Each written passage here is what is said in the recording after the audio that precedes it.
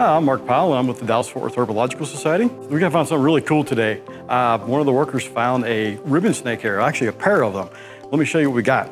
She ended up finding these two guys, and they were actually intertwined, so it looked like they may have been breeding. So a quick check confirmed this is a little male, and this is a female. And that's kind of typical with ribbon snakes and some of the garters. The males are usually a lot smaller than the females. So these guys are actually trying to breed, and it's kind of neat because this is considered an orange stripe ribbon snake, which is generally found, if you look at the field guides, east of here. But I found quite a few of these in this area too. This is what's supposed to be here by the field guides, and it is a red stripe ribbon snake. So when these guys actually are able to breed, and of course, take a look here real quick, you can see that the red on the red stripe is very red, and the orange on the orange stripe is pretty orange. So when these guys will actually breed, they will produce something that looks like this. So the red is on the right side. The red striped is over here.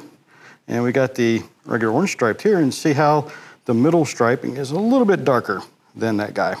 This snake is common to this area. A lot of people see these snakes, and they're pretty identifiable by the long stripe and a couple different colors. You'll see them zipping by, normally near water sources. These love to eat small amphibians, like small little cricket frogs and other little small frogs, and fish. So they're found around the water because that's usually where their prey is found. Sometimes they'll bite, so if you grab one, it might actually bite you, but it's not gonna be venomous and it's not going to be any real serious damage caused. Thanks for joining us for Reptile Month. Keep a lookout for more posts on social media.